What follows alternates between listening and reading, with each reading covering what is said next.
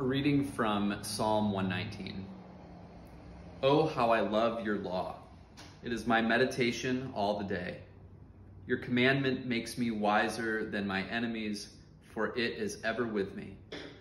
I have more understanding than all my teachers, for your testimonies are my meditation. I understand more than the aged, for I keep your precepts. I hold back my feet from every evil way in order to keep your word. I do not turn aside from your rules, for you have taught me. How sweet are your words to my taste, sweeter than honey to my mouth. Through your precepts I get understanding. Therefore I hate every false way. We have a tradition in our family. Every May, Susan and I take the three kids and we go downstairs in our home into our storage room. And one at a time, we line up the kids against a door jamb.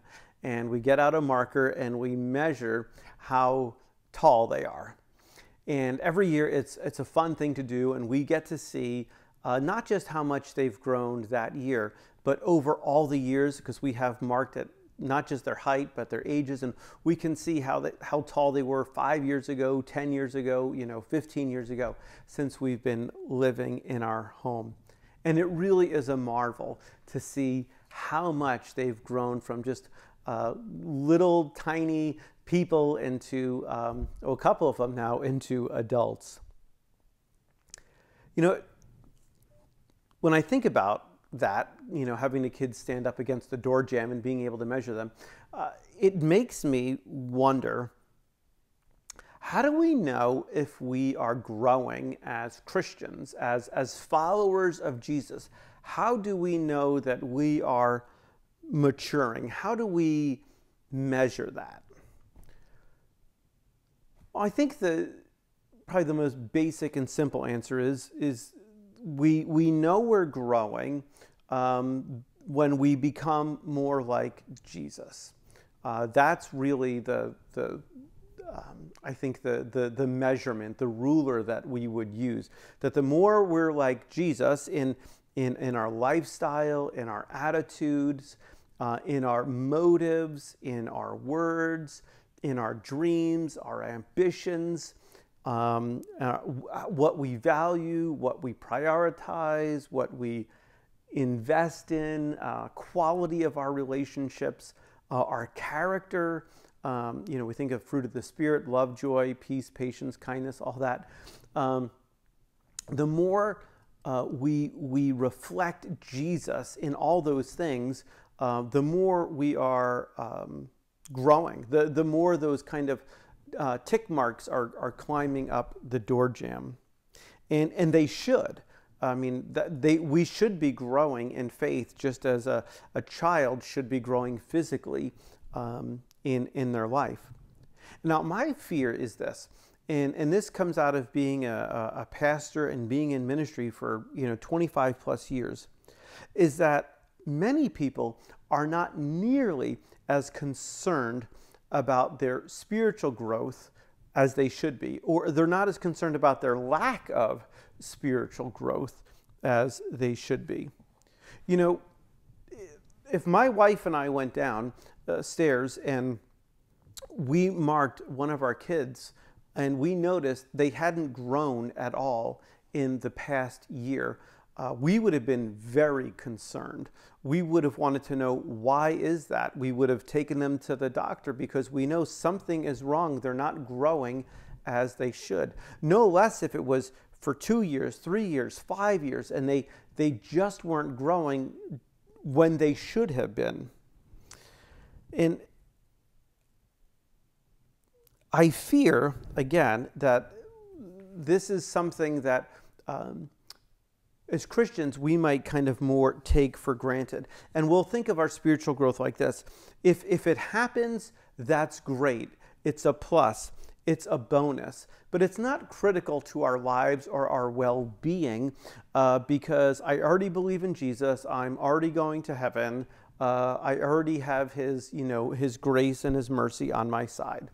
But the marks are staying kind of at the bottom of the door jamb.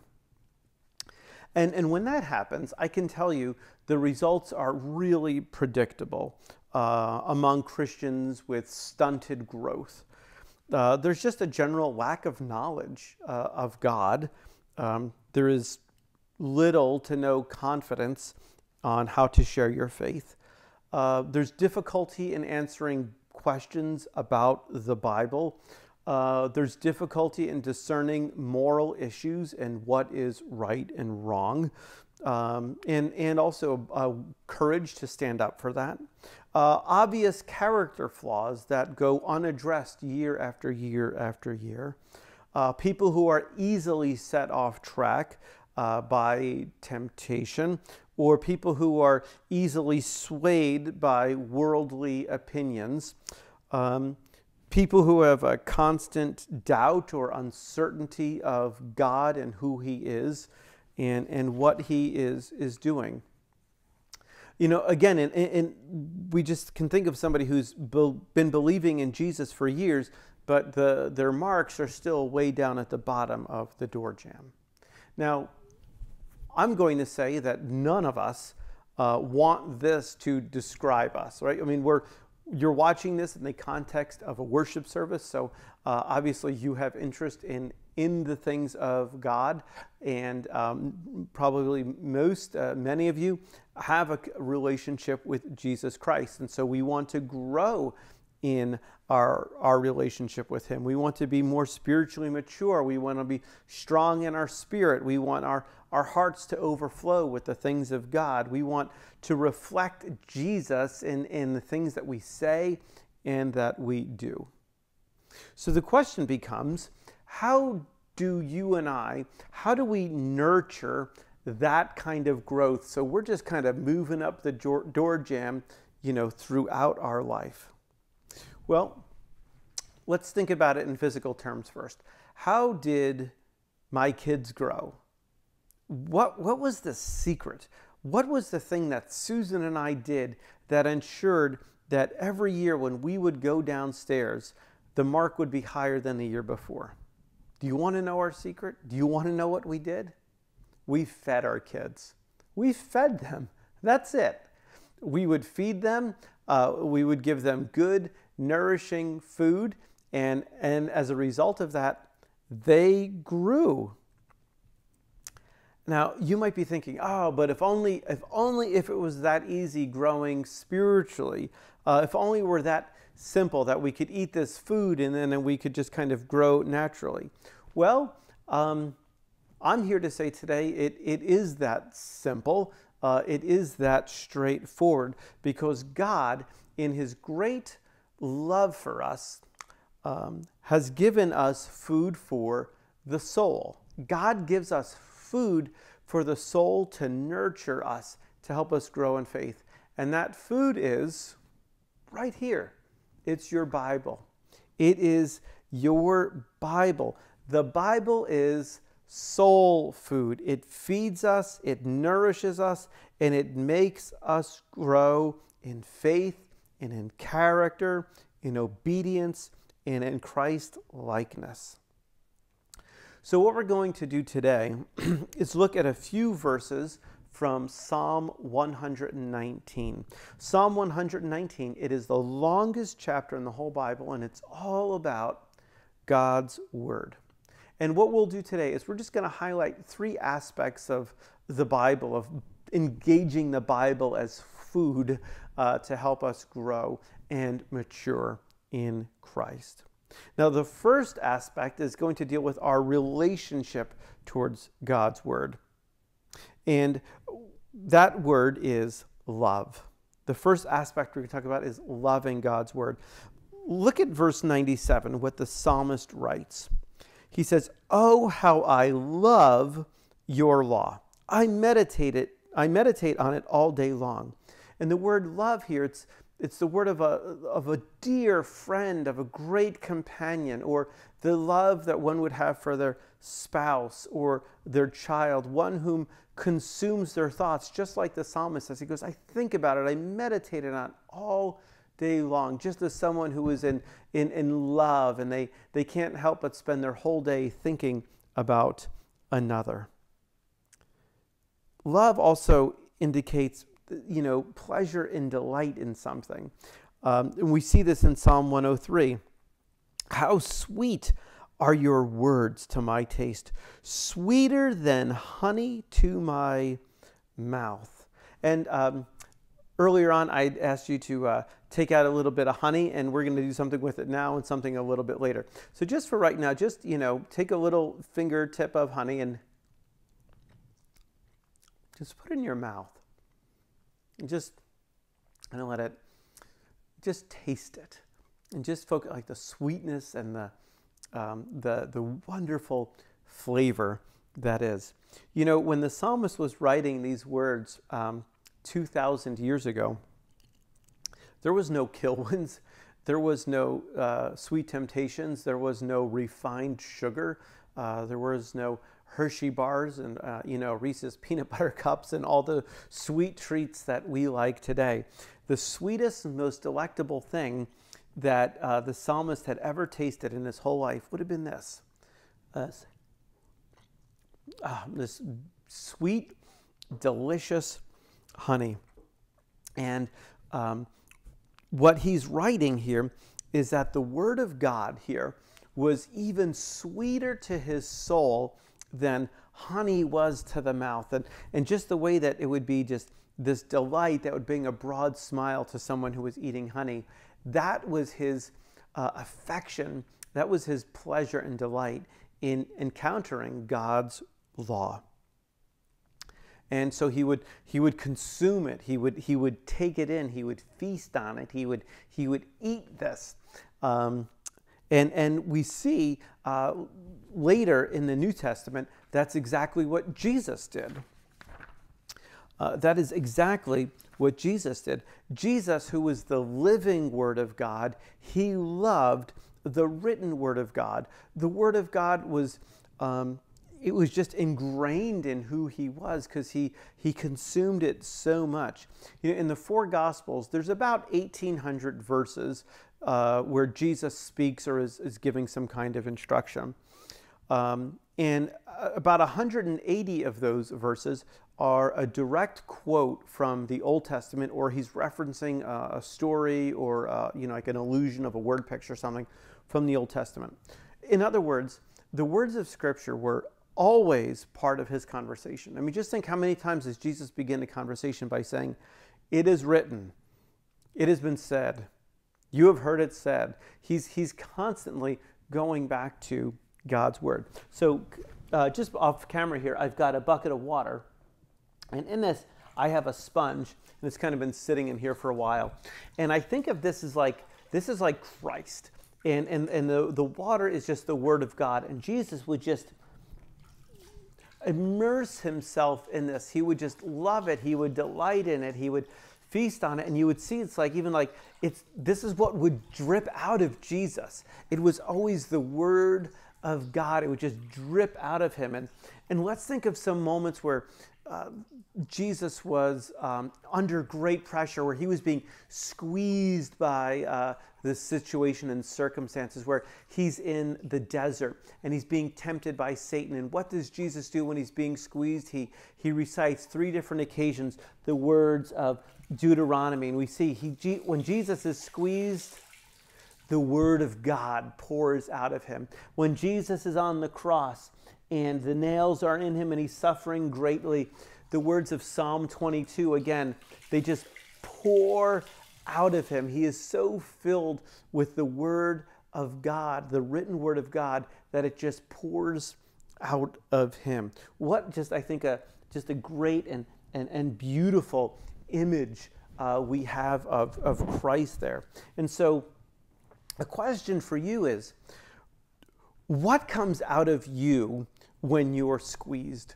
When life is bearing down on you and circumstances are difficult and trying, what comes out? Is it words of anger? Words of frustration? Is it, salty, coarse language? Is it words of despair and hopelessness? Or when you are squeezed by life, is it that it's the Word of God that comes out of you because you've been so consumed by it, you love it, you've delighted in it, you've been, tasting it, filling yourself with it over and over again. So just take this time for a moment and think, like, what is your relationship with the Bible? Is reading it a chore, or is it a privilege? Is doing a Bible study or a scripture study, is it like taking medicine? It's like, you know it's good for you, but it's kind of gross and unappealing? Or is it something like this that you just would consume with great delight? And is it something that you're fine with having it occasionally, or is it something that you just simply can't get enough of?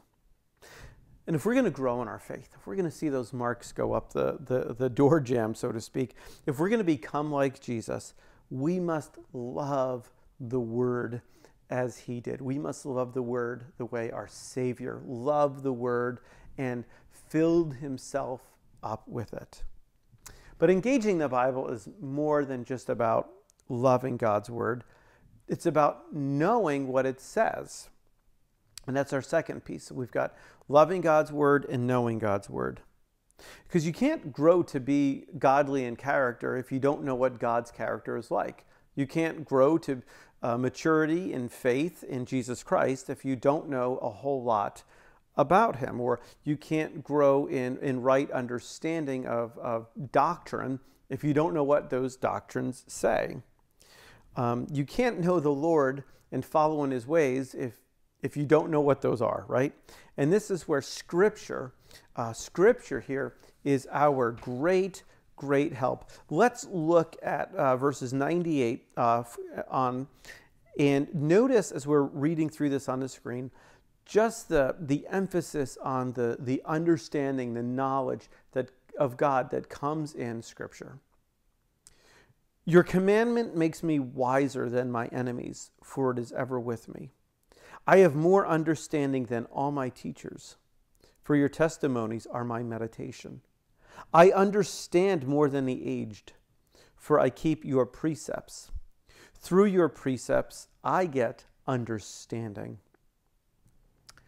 Knowing the Bible gives us understanding about who God is, what He has done, how He has ordered the universe, what you and I are supposed to do with our lives, how we can live in a right relationship with Him, how you and I can respond to this invitation of grace He's offered to us in Jesus Christ that leads to eternal life.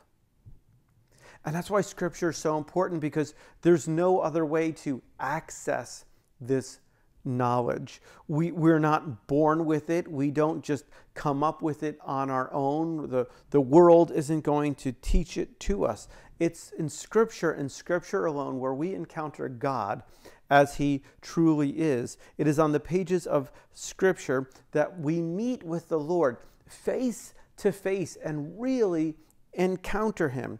It's between the covers of this Bible that we see the Lord striding across the pages of human history with authority and with power and with righteousness and with salvation.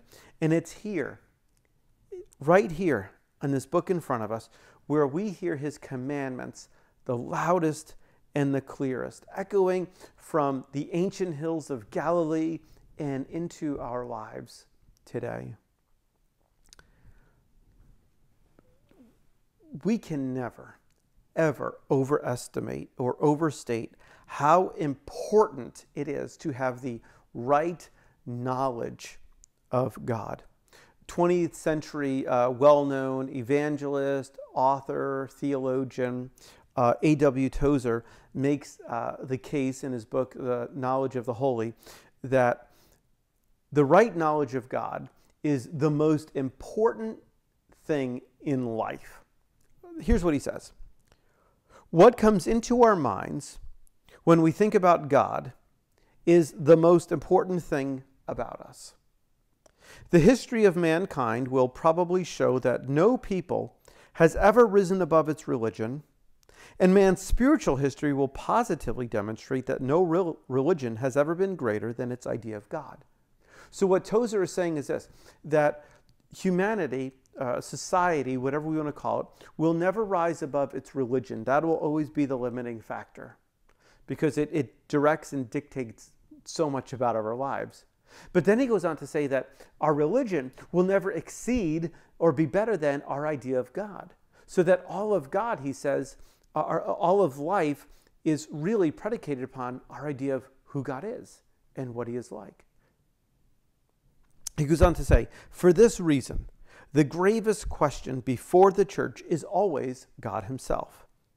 And the most important fact about any man is not what he at any given time may say or do, but what he in his deep heart conceives God to be like. Now, you might think Tozer is, overstating his claim here. But truly, what you think about God determines everything else about you. It determines how you're going to live. It determines what you believe. It determines, your attitudes, your approach, everything.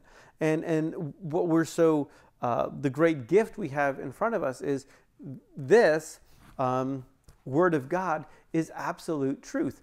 And there is no limiting factor. We have an infinite God who has given us this truth of exactly who he is. And so we will never be limited by our religion or idea of God if we turn to Scripture. And so we're going to need more than just a little taste, like I was doing this before. We need more than just this little taste of it every now and then. We need to just feast on God's Word. And what I see so many people in the Christian world today, they're really content to just regurgitate a few well-known texts, or they'll just take a few verses out of context that will help them, feel better about God's plans or power in their life, or they'll use it to try to, win an argument. That's not enough. That's just a little morsel nugget. We really need to know the whole story of Scripture. Just as Jesus knew the whole story from beginning to end, his followers should too. We need to know the beauty and the drama of Genesis.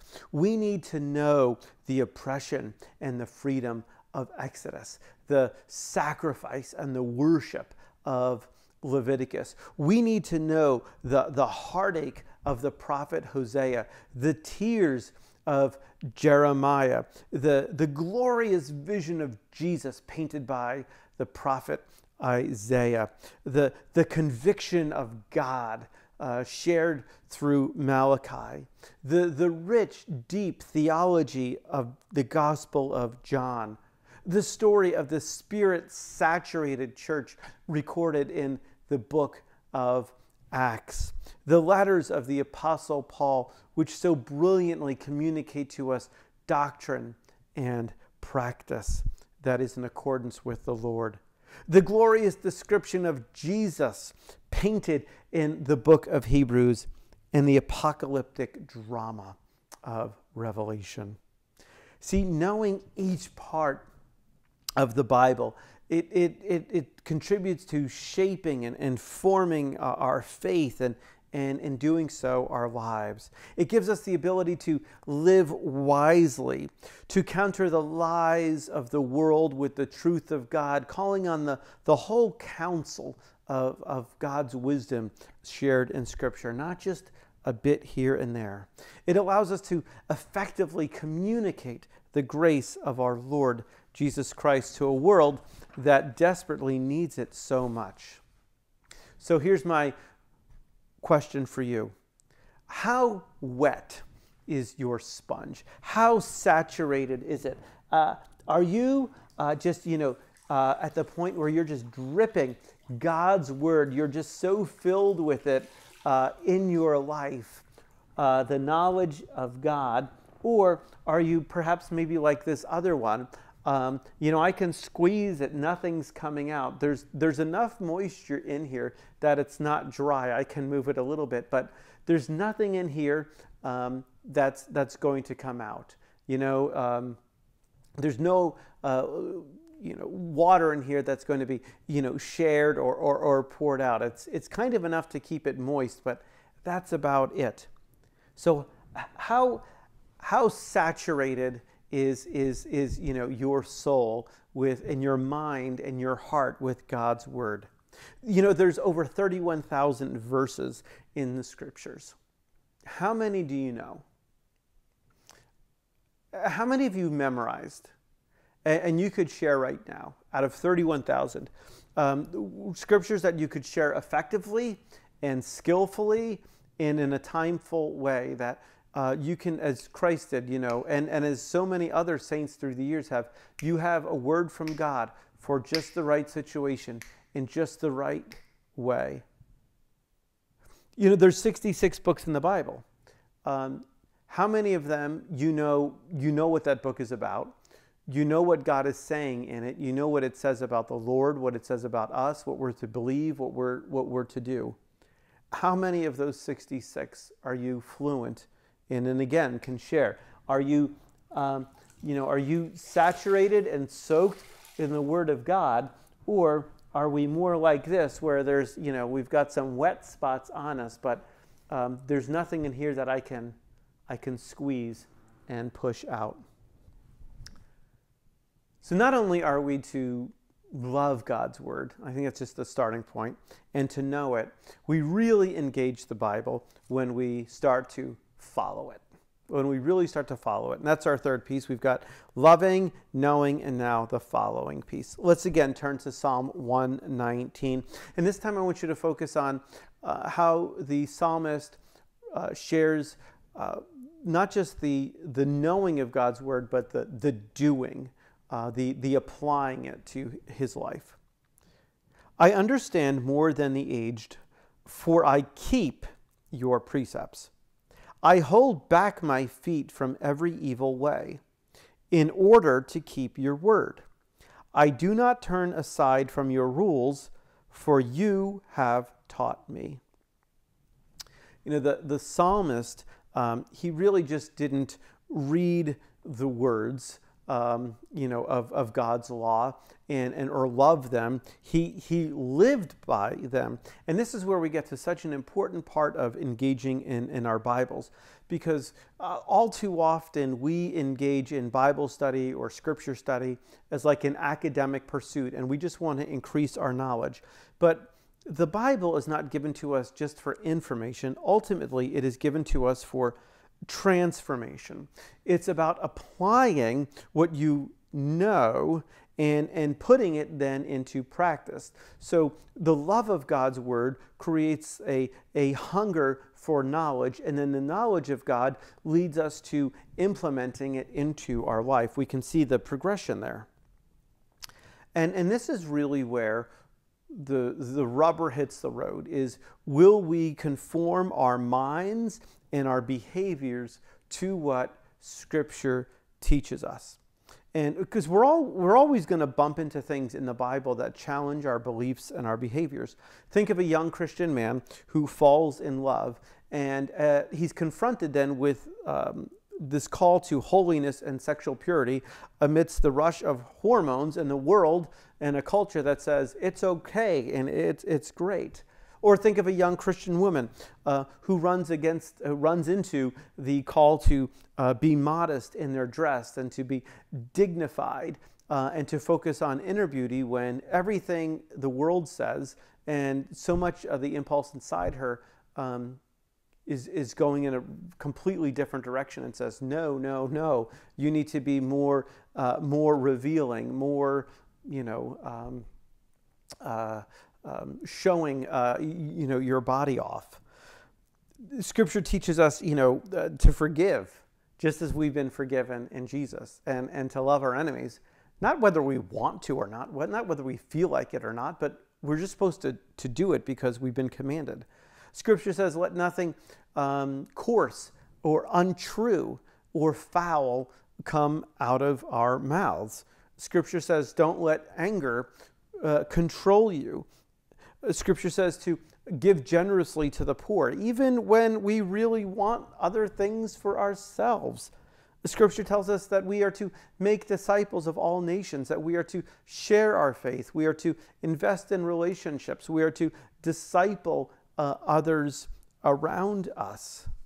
And it is only when we do these things, when we engage, when we allow Scripture to really shape and mold our hearts, our minds, our beliefs, our behaviors, that we see the marks on the door really begin to go up. This is really where maturity happens. And I would say for a lot of people, this is the stumbling block. They may know a lot about the Bible, although I don't think that's an epidemic we have in our country right now. But there are plenty of people who know a good deal about the Bible, but it's the applying it piece is where it falls short.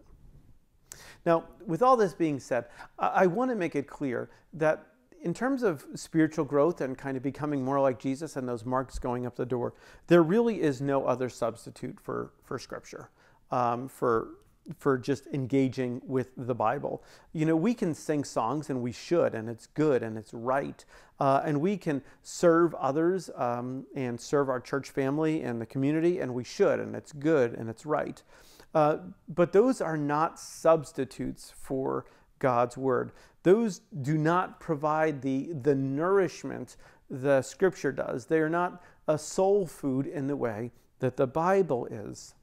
So I think the next step for all of us is really to commit to this regular feasting on this banquet that God has prepared for us in our Bibles.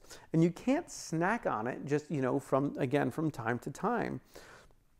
The reason our kids grew, as I said, we fed them. We fed them multiple times a day for years. And we fed them, nutritious food that would help them grow, and vegetables and proteins and, all that kind of stuff to make sure that they would grow, because we knew that was an important part of it. We had to feed them regularly, not just once a week, and we couldn't just give them, anything. We had to be really consistent with that. And so let us take the same approach with our Scripture. And now there's all different kinds of ways to do this. There's just tons of reading plans that are available. Most Bibles even have reading plans, somewhere in them. There's a ton online that you can find. Scripture memorization, that is just a great way of taking Scripture and really getting it in your word. Earlier in Psalm 119, the psalmist writes, "I have hidden your word in my heart." It's like that idea of he's just immersed himself in it. He's buried himself in it. And so doing a verse a week, trying to memorize a chapter, a whole chapter or something is just, a great practice in immersing yourself in God's Word. And then just listening to it, taking all these opportunities we have to listen to audio scriptures, whether we're driving in the car or we're on a treadmill or exercise bike or on the lawnmower going around the yard. All these opportunities we have to really just saturate ourselves with the truth of God's Word. Now, we're going to be doing something as a whole church starting in a month, and I'm so excited about it. We're going to be going through the whole Bible, the big story of the Bible, and we're going to be going through it with a program or a curriculum called The Story. We had done it, if you can believe it, if you were around when we did it, it was 10 years ago when we did it, and we're going to be doing it again. And it's going to be an opportunity for us to really re-engage with the Bible so that we might love it, that we might really know the truth of it, and that we would live it out daily in our lives. So you're going to be hearing a lot in the next month about the story, but really today is just that kind of an introduction to really kind of whet our appetite for the truth of God's Word.